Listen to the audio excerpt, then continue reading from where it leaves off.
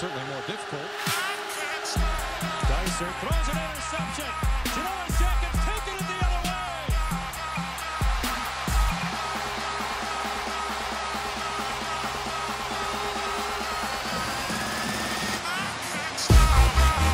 This is something like the Holocaust.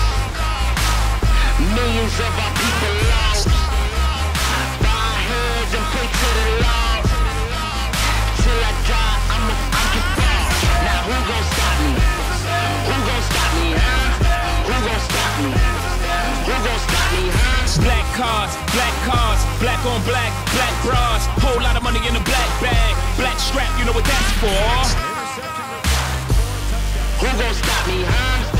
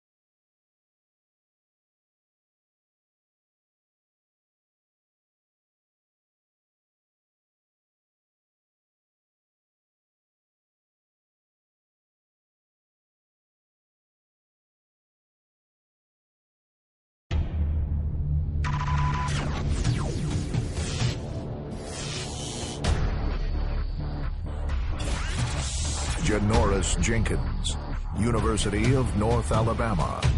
Cornerback. Size. Jenkins is a bit undersized for some teams. He's 5'10", 193 pounds. Speed. He has all the skills that teams are looking for in the NFL. Very good speed, runs the 40 in 4.46. He has especially good closing speed to finish plays. Quickness. Jenkins is a quick reaction corner. He has great agility and body control and is very aggressive when the ball's in the air. He's already proven that he can cover the likes of A.J. Green and Julio Jones when he was in the SEC. Jenkins finished his career at North Alabama, but he was actually a 3-year starter at Florida, and in 2010 was first-team All-SEC.